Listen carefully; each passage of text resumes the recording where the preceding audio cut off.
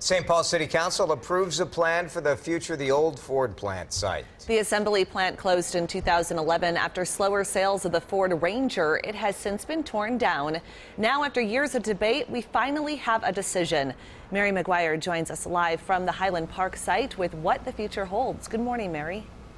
Good morning to you, Kim. Well, this plan has been 10 years in the making, and it seemed like everyone had their own opinion about what should be here. Last night, city councilors in St. Paul gave their approval in a 5-2 vote to rezone this property and get the construction ball rolling. Now, this master plan approved last night deals with the 135 acres of land along the Mississippi River in St. Paul. It aims to rezone the site to include a variety of areas for multifamily residences, shops, retail, public parks, trails, and open spaces.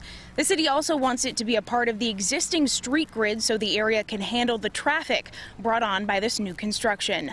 Up until last night's vote, folks still remained divided about the plan. This plan jeopardizes the health, safety, and reputation of our city. A sound plan must be the result of thoughtfulness, calculation, and accountability. What you've presented is none of these, nor is it balanced or considerate of the surrounding neighborhood. I think this plan represents a win-win for us. We have a lot of people who want to live in the city, and the proposed density provides places for them to live and tax base for the city that we need to support our existing infrastructure and our future.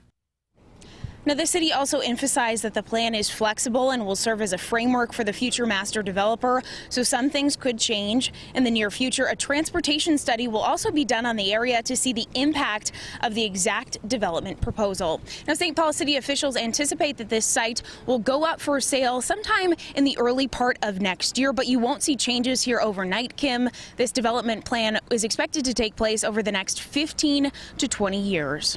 Mary, a lot of people spoke out against this proposal, saying that it would have a big impact on traffic in the area. We know it sits right next to that residential area of Highland Park. Is this plan set in stone, or are there any sort of appeals that people can make?